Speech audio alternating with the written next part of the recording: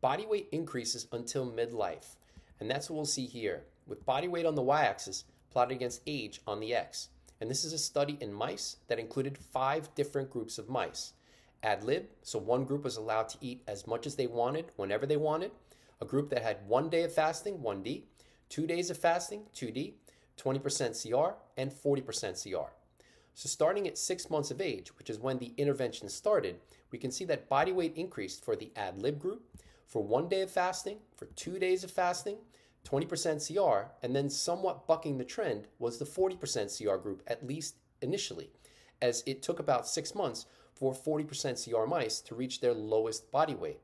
But then there too, we can see that even 40% CR had an increase in body weight up to midlife, which is around 20 months in mice, as their maximal lifespan is 40 months. So 20 divided by 40 is approximately midlife in mice. But then after midlife, we can see that body weight declines for each of these groups.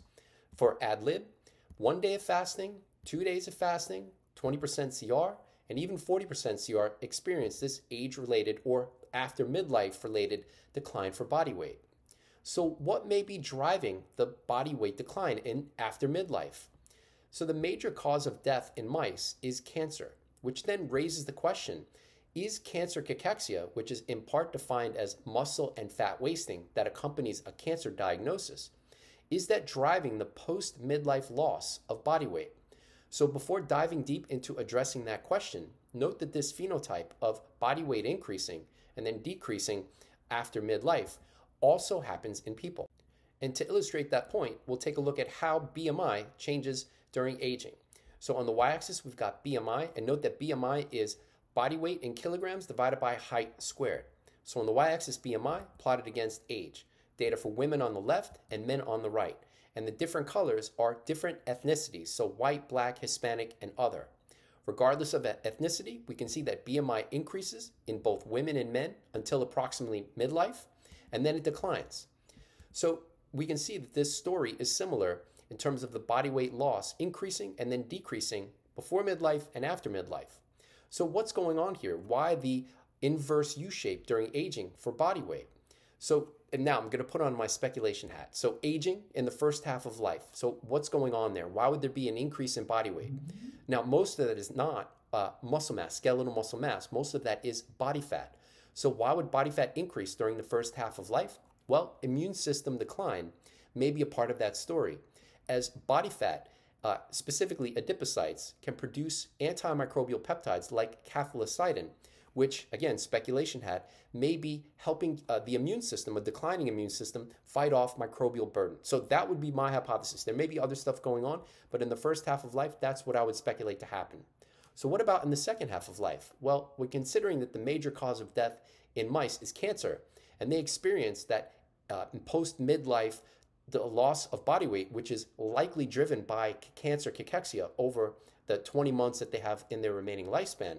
Couldn't it be possible that this is also happening in people? So in support of that, cancer incidence increases during aging, and that's what we'll see here, with the cancer incident rate on the y-axis plotted against age at diagnosis on the x. Now, in people younger than 19 years, we can see that cancer incident rates are very low, which then increase afterwards throughout aging, such that the cancer incident rate for a 70-year-old relative to a 20-year-old is 100 times higher. So how might cancer impact weight loss in the second half of life? So tumors secrete pro-inflammatory cytokines, which is what we'll see here. So starting from the tumor, some of those pro-inflammatory cytokines include TNF-alpha, IL-6, and C-reactive protein.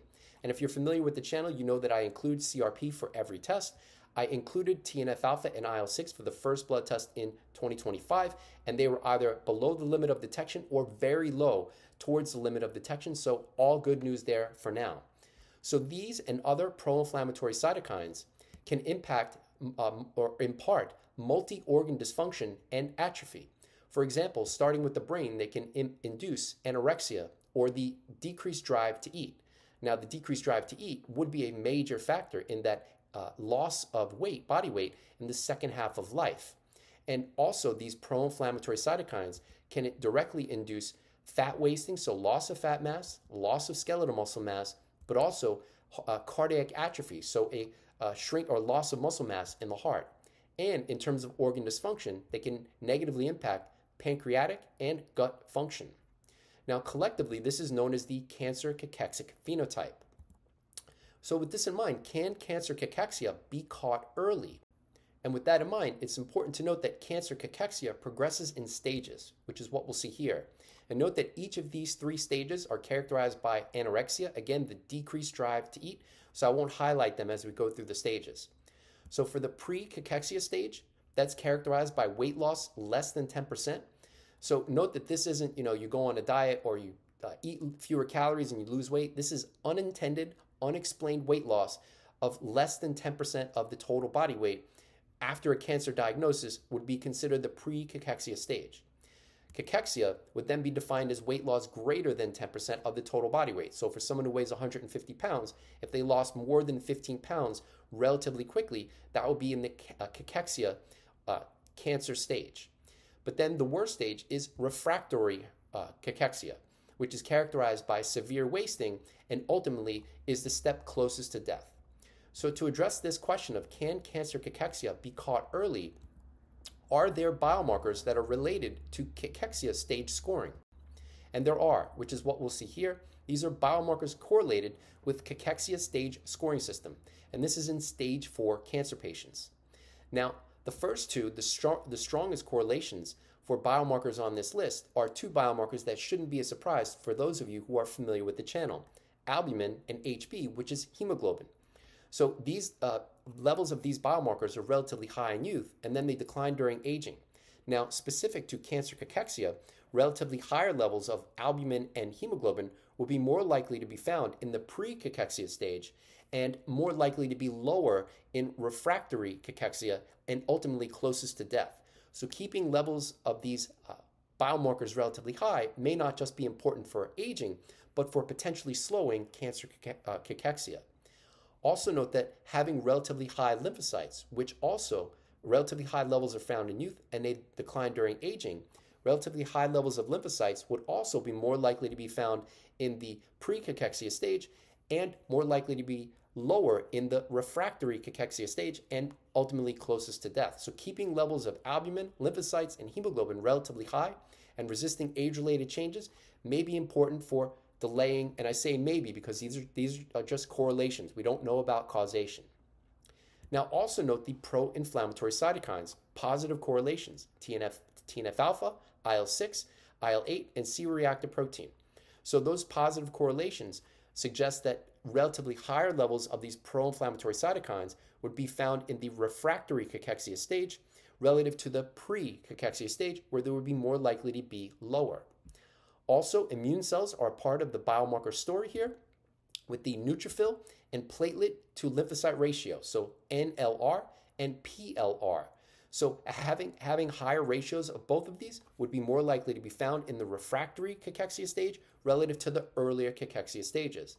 And last but not least is the SII, which is the Systemic Immune Inflammatory Index, which is just simply defined as the product of 2 of these biomarkers, platelets platelets times the neutrophil to lymphocyte ratio. So a higher SII would be more likely to be found in refractory cachexia, again closest to death, relative to the earlier cachexia stages. So when considering these correlations, if we track these biomarkers, can we delay progression of cancer cachexia? Now note that, again, as I mentioned, these biomarkers change during aging. So if we keep them relatively youthful and avoid age-related changes, my bet would be that we might be able to delay cancer incidence from happening, if at all. If you've ever wondered what's optimal for biomarkers, well, I've set up a new Patreon tier just for that.